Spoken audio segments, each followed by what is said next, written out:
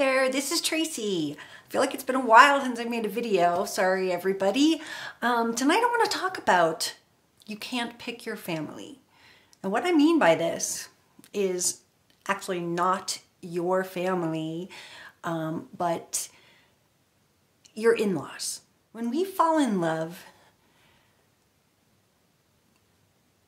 we don't realize that we are marrying their family, right? Because all of a sudden there's going to be like infighting over holidays and fighting about how to raise our children or when our vacations, like if we have children, both sides of the family are going to want us for Thanksgiving or Christmas, and it's going to become something that you're going to spend a lot of time. Maybe like me, you'll go on lots of vacations with your in-laws. My mother-in-law was by far a malignant narcissist, maybe sociopath.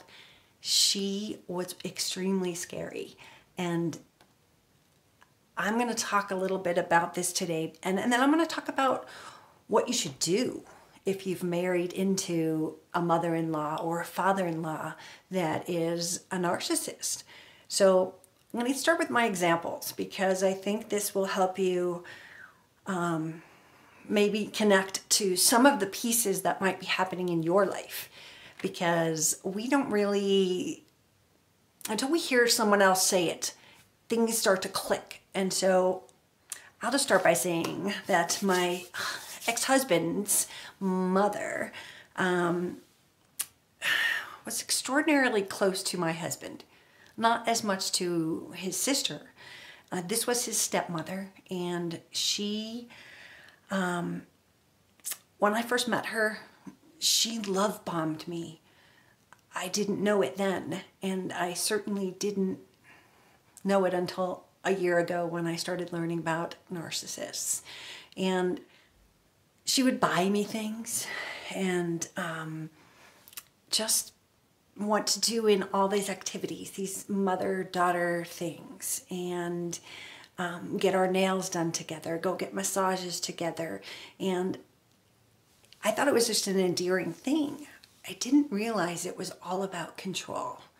And I didn't realize what she was doing, which was buying my love. But even more than that, it was buying my loyalty, because what I was about to find out was how batshit crazy the entire family was. I look at things that I thought that they were, right? Good family. I wanted a good family. I had a family that didn't see each other on holidays. I wanted a good family that loved each other and spent lots of time together. And so they painted themselves, just like a narcissist does, morphs it into what I'm looking for. And so what the reality was that there was so much fighting within this family. I've never seen anything so crazy in my life. I used to go on vacations with them for 2 weeks and a week here and there, and at any given point, somebody was screaming at somebody. Usually it was the mother. She was screaming at the father. She belittled him. She, it was the most horrible thing to watch, the way she treated him. And then as soon as he would speak up, she would like, it was like this dragon coming down, and she would attack him, and she would call him names and call him stupid and tell him that he wasn't capable of managing their estate, you know, if she were to die, because he was so irresponsible. So she was like putting him down, which is the devaluing, right? It's this psychological control. And then, you know, as soon as something bad would happen, just like in an abusive relationship, as soon as something bad would happen, like they would start the love bombing thing again to try to make you forget what you just seen, this crazy behavior. I remember one Thanksgiving, right? We were probably seating 20 people for dinner, and the whole family was in the kitchen chopping, and we each had our little jobs we were in charge of. And like Thanksgiving in New England is pretty cold, and the father would like open the doors because all the ovens were on, and a fly came in one year.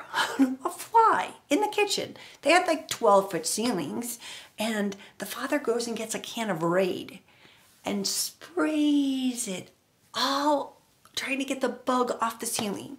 Well, all the Thanksgiving food is down below. Crazy shit. And the mother screaming, blah, blah, blah. Ugly, ugly. But I also thought that they were very accepting. So I thought they were a good family, and clearly they weren't. The fighting was the reality, but they were hiding it from me. I thought they were very accepting of me. You see, I was different. I was not the debutante, and I was acceptable to the mother. Apparently, he had been in another relationship, and the mother didn't approve of that person and made him leave her. So knowing that, I'm pretty sure I know what happened with me as well. Mommy didn't like that I found out about the mask, but they were accepting, and then they weren't. They were trying to change me. They complained about the way I ate. I'm sorry, but I'm well into my life, and if I don't like fish, I don't like fish. They wanted me to see a food psychologist. They were trying to make me crazy. There's nothing wrong with the way I eat. Each one of them had their own little things they didn't like, but it was not acceptable that I didn't like fish.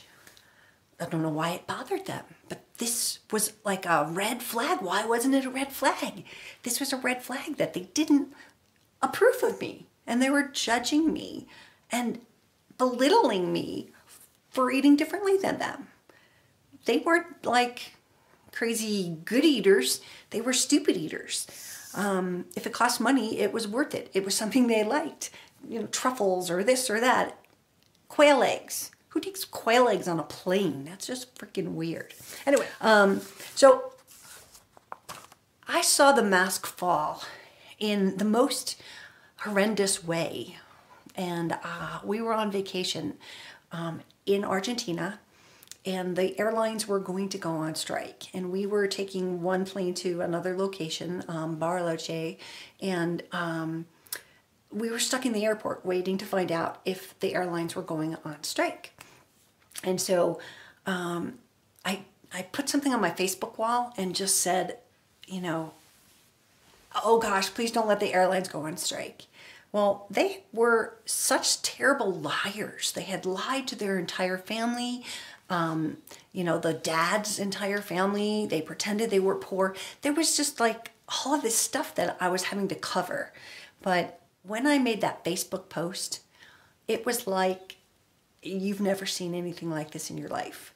My father-in-law lost it. He was screaming at the top of his lungs at me in a hotel room, telling me that I ruined their life. Explain to me how I could ruin their life by posting that I don't want the airlines to go on strike, and I didn't say where I was.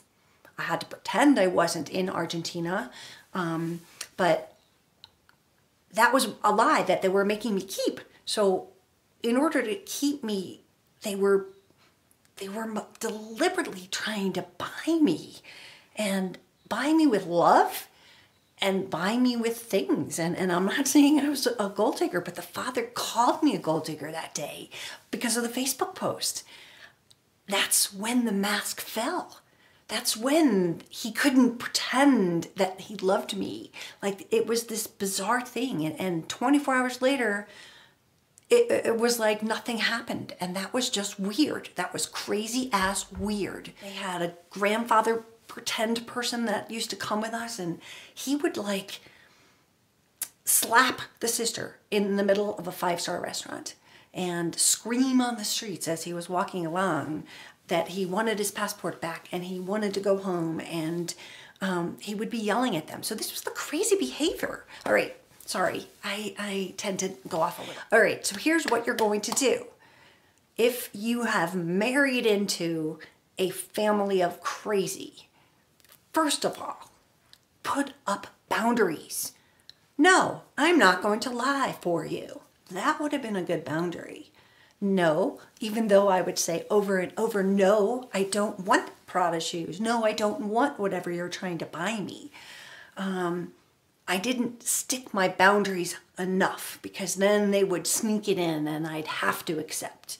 But my boundaries were not comfortable and I didn't stick up for myself. And that's what I'm encouraging you to do, because look at what they're doing that's bad, and then look at how it makes you feel and set a boundary. If they decide to just pop over to your house and expect you to drop everything or see your children, set a boundary. If you don't set a boundary, there's no one to blame but yourself. And if your husband or your wife doesn't respect that boundary as a couple, you're in trouble. Because like my husband was mama's boy. And, you know, if I even thought of disobeying mom or not being the dutiful daughter-in-law, if I spoke up, if I made friends with the aunts and the uncles that they were lying to, they didn't like it. So set your boundaries, most important, and do not accuse your mother-in-law of being a narcissist. That is when the mask is going to fall. They're going to freak out. They don't want to be confronted with this, nor does any other narcissist, right? But you have to learn the red flags. If you don't learn the red flags and see these behaviors, like I didn't see these things. I was in it. I was living this and I did not see what they were doing to me. Now that I see the red flags, it would never happen to me again. So I encourage you, set good boundaries. Discuss them with your husband.